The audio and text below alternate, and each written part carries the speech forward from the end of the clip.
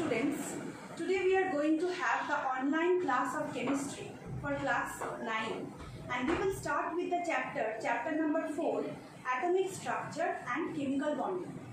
As we know that due to COVID-19 there is a shutdown country-wise, and so we cannot have the normal schooling system. So we have to take the help of these online classes, and I think this online class of chemistry will help you with the basics of chemistry.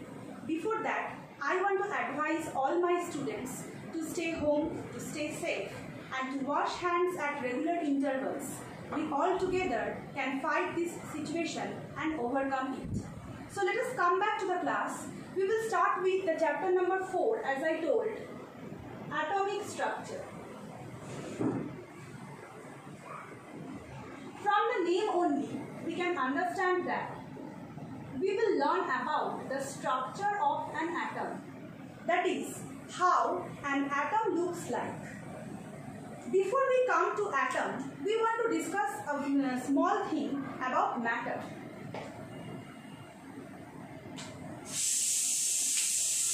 Now, what is matter? Matter is anything and everything that has a definite mass and occupies space.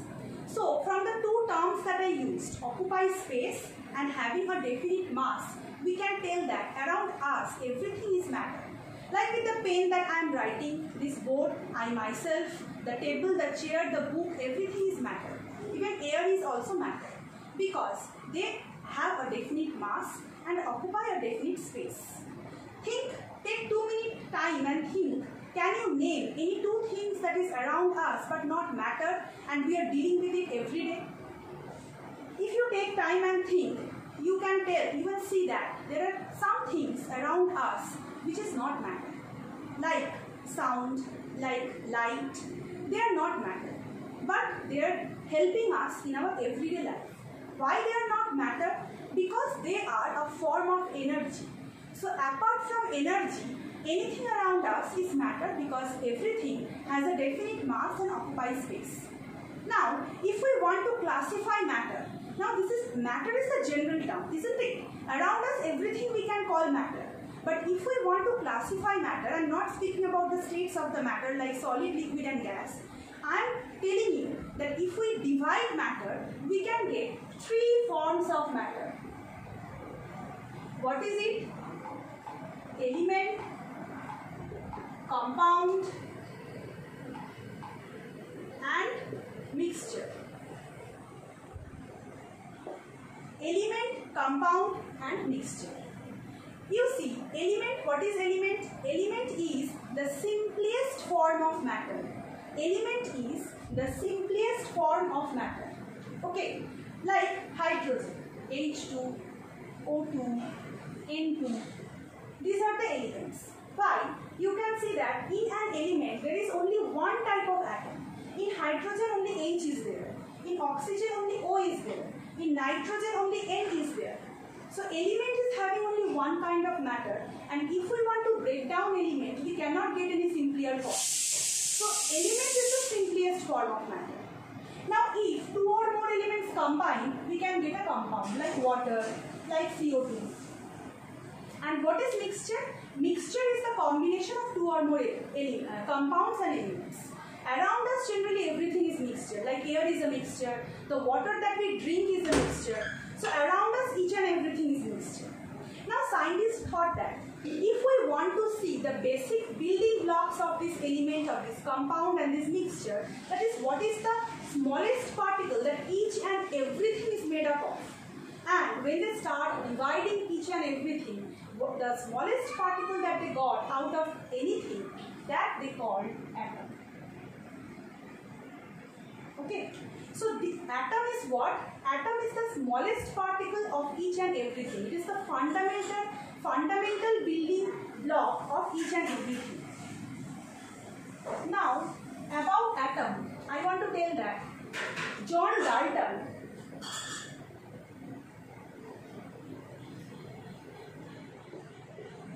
gave 5 postulates about atom. That is, John Dalton studied about atom and he told 5 characteristic properties of atoms. What were they? Number 1, he told, atom is the smallest indivisible particles. Atom is the smallest indivisible particle. Okay, so the key term in this point is that indivisible. This is the key term about the first point.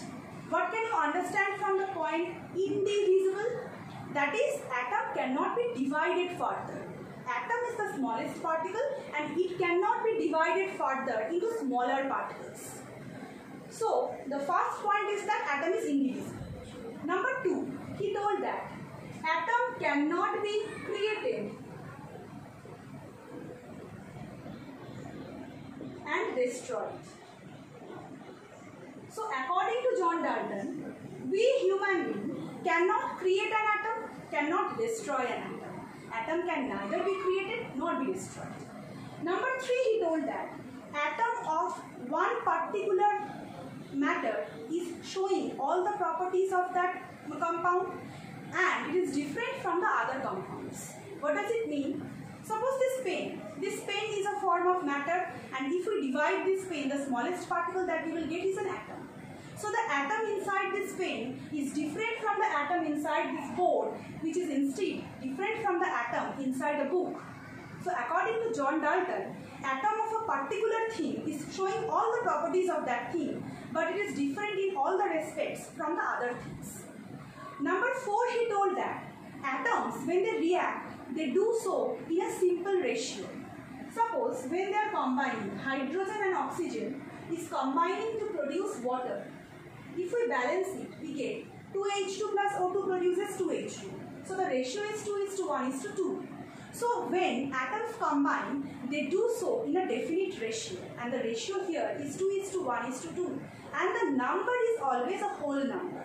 We cannot balance the equation by half, by 1/3, by 2/5. So there is no question of a fraction. And what is the number 5 point? Atom is the smallest particle that can take part in a chemical reaction independently. The most important point. The atom is the smallest particle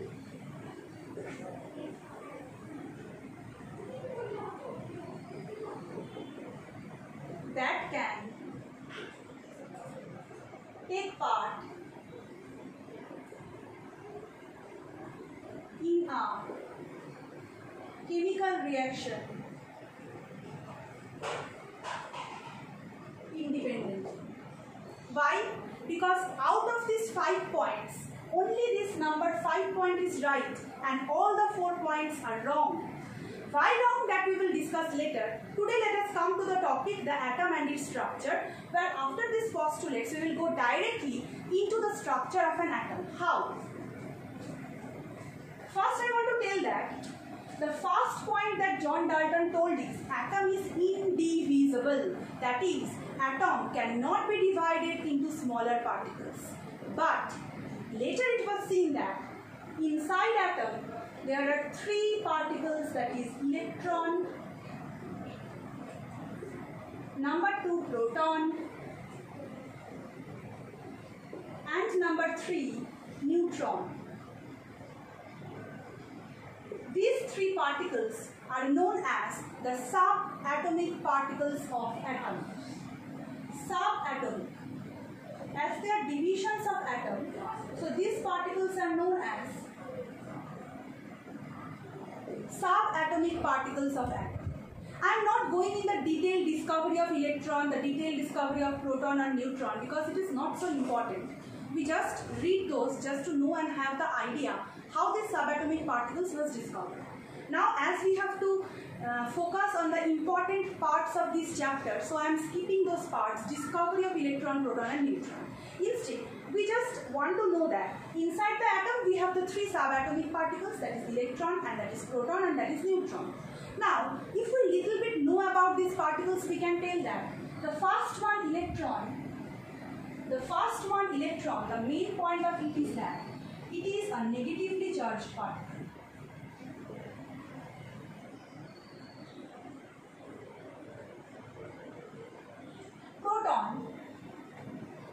a positively charged particle.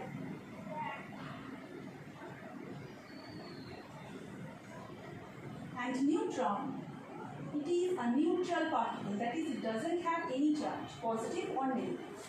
So electron is a negatively charged particle, proton is a positively charged particle, and neutron is a neutral particle.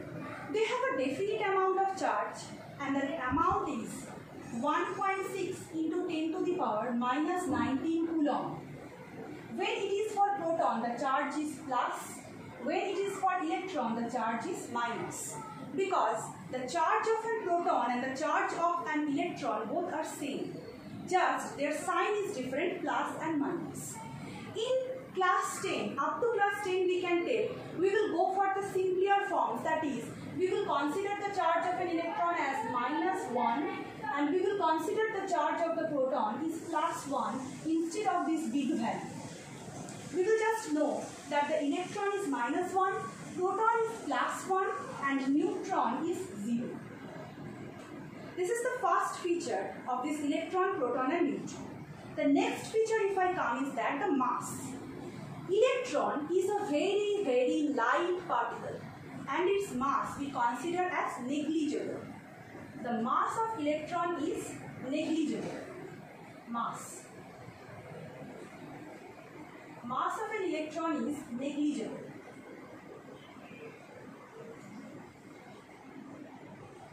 And both the mass of proton and neutron we consider as 1 AMU.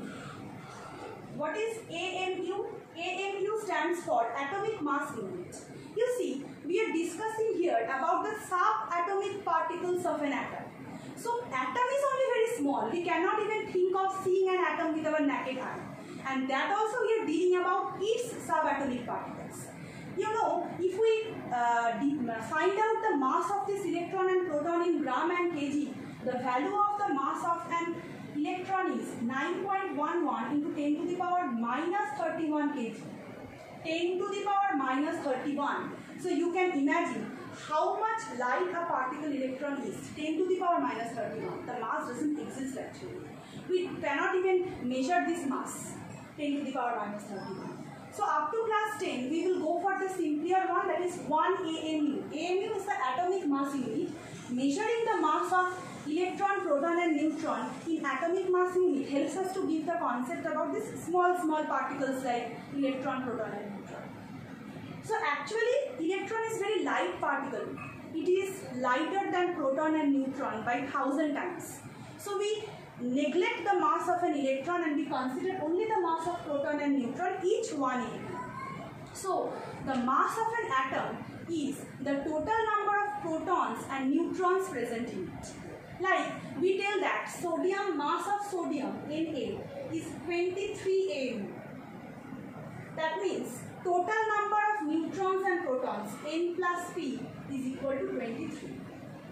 The total number of neutrons and protons present inside sodium atom is 23.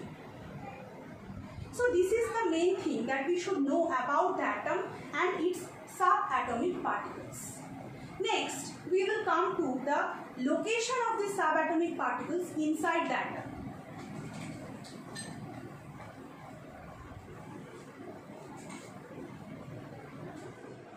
Now, inside the atom, now we know that there is electron, there is proton and there is neutron. But how these particles are present inside the atom, that we don't know. Rutherford, one scientist,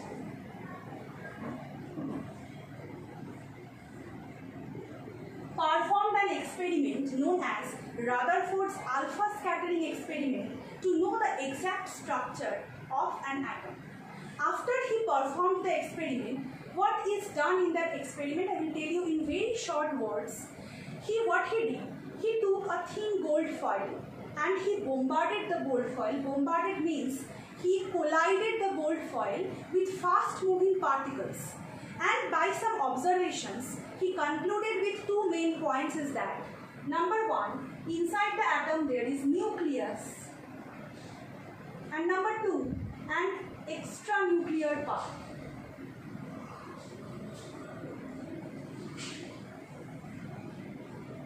Inside the atom there is a nucleus and an extranuclear part. Nucleus is originated at the center of the atom, and inside the nucleus all the neutrons and the protons are located. I repeat, inside the atom there is a nucleus at the center, and in the nucleus all the neutrons and the protons are located. Around the nucleus, electrons are revolving in different shells or orbits, and that part is known as the extranuclear part. So, around the nucleus, the electrons are revolving in different shells or orbits, just like the planets are revolving around the sun. The electrons are revolving around the nucleus in different orbits or shells. And the atom is looking like this is the nucleus, and around the nucleus in different shells the electrons are rotating, and these shells or orbits are having a definite capacity to accommodate electrons. It randomly cannot have any number of electrons inside it. Suppose the first one,